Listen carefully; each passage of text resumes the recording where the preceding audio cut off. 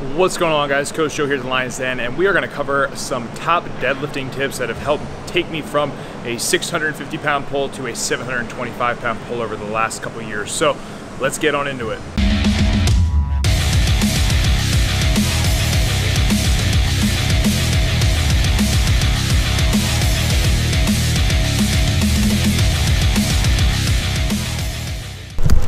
Oh, make sure you guys like the video, subscribe to the channel, and hit the notification bell, bing, right there so you can stay up to date with all the videos that are coming out. Thanks. So my deadlift has come very far in so many ways, whether it was technique or programming and just little things that I've learned. So I'm gonna show you guys some videos from the past, what my deadlift looked like, and you can kind of see that it has changed drastically from the setup, how I pull the bar, and just ultimately how much weight I've been able to increase by changing a little bit of things over time.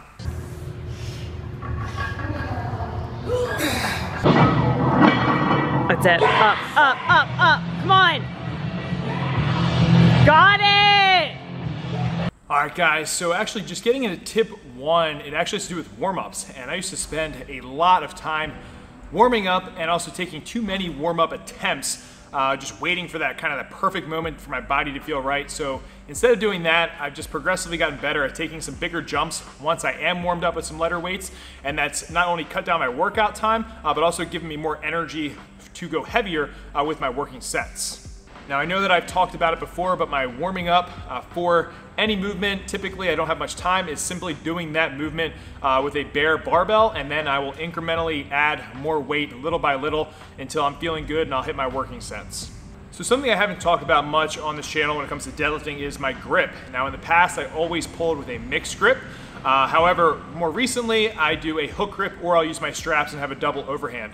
And I feel like this has helped a lot with just being more confident in my pull, having a little bit better of a bar path. And I noticed when I had that mixed grip, I was getting a little bit of dominance from one side versus the other. Now the second thing when it comes to grip that I've changed over time has been where my grip has been on the bar. When I first started deadlifting, I actually had a wider grip that was probably maybe like an inch or inch and a half outside of my shins. So being able to bring that grip in over time, I think has made the pull just a little bit easier, and it's just kept a tighter bar path, which grand scheme of things, when you're going for a really heavy lift, little things like that do matter. So check your grip out. If you're doing a specific variation like a snatch grip deadlift or just a wider grip deadlift for accessory work, obviously that's allowed, but for the way you're gonna pull in competition, you wanna make sure that's how you practice in training. So a lot of you guys in the comment section always talk about how my hips raise a little fast in the deadlift, and this is actually very intentional and something that works specifically for me. And the reason that I actually drop my hips in the setup is, one, to get as tight as possible, and then two, as I'm raising up, you can see that the bar actually doesn't break off the ground until my hips are actually in the right position. But really what I'm trying to do is utilize the tightness and then making sure that I'm getting proper leg drive. I wanna make sure that I can use my legs as much as possible in the deadlift, and that was something that I made a big carryover from when I first started.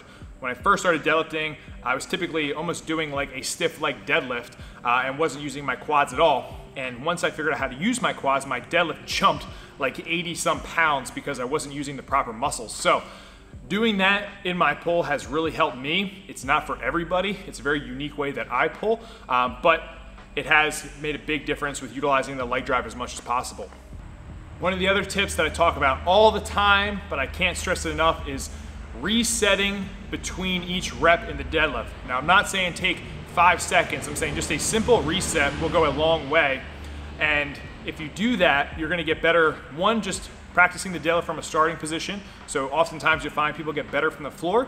And then two, whenever you're pulling and you're doing touch and go, there's always gonna be that vibration and slam from the barbell hitting the ground, and that could shift your bar path just a little bit, which is gonna make it harder to perform the most efficient deadlift possible. So when you're resetting, you know you're in the right set position every single time, and it's gonna deliver a better bar path, and that's just something that's really made a huge difference in my programming.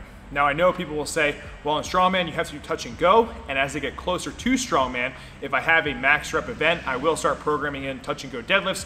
But in the off season for myself and the athletes that I program, I'm always stressing just taking a second to get into that reset position before you pull, and most often than not, they find that they're getting better deadlifts and their technique is a little bit more on point. We need one more, man. We need like one more to call it like 5 deadlift tips. You can't say 4. Like no one watches the 4 deadlift tips. Like it's always like 1, 3, 5, or 10. So we need a fifth one. What's a fifth one? Think of a deadlift tip. So my last little tip I'll give you guys to think about for your deadlift is actually your head position. So there have been times when I was deadlifting where I was looking really far down at the ground, and then there have been times where I was looking up at the ceiling. So kind of what I'm getting at is the happy medium to both of those is just having a neutral gaze. So when you're deadlifting, try to keep that neutral gaze. Don't look too far down at the ground or up at the ceiling, or move your head during your deadlift, which I've seen people do that before. They start off at the ground, they're looking up at the ceiling, then looking to the side, looking to this side, and people are like, they don't know what's going on. So just try to keep that neutral head position, neutral spine, and that is all I got for today. So hopefully you guys enjoyed that video, and there are some deadlift tips. Like I said, my deadlift has really increased over time. It's been something that I've just been passionate about changing because I had a very poor deadlift and I didn't deadlift enough when I was a youngling. And if I give you guys any advice, especially in especially in the sport of strongman, you want to have a big deadlift. So I'm on the pursuit of trying to figure that out and teach you guys everything that I can. But if you haven't already, make sure that you guys go over and join the Iron Lions Facebook group. We are a very strong community, have everything to do with bodybuilding, strongman, powerlifting, all things strength sports. We have articles, we have technique tips that we put out weekly, just great people trying to help each other out. It would mean a lot to me if you guys went over to that group, joined the group. We get to see you and meet you as a lifter, which is super badass. You get lots of little perks and special bonuses that come along with that too, which you'll find out on the inside of the group. But join the group if you dare. And yeah, we got Alan Thrall coming October 19th and 20th for the Heavy Metal Barbecue. Life is good. And that's all I got, again. So, be a lean, mean, strength machine. Subscribe to the channel, like the video. Peace.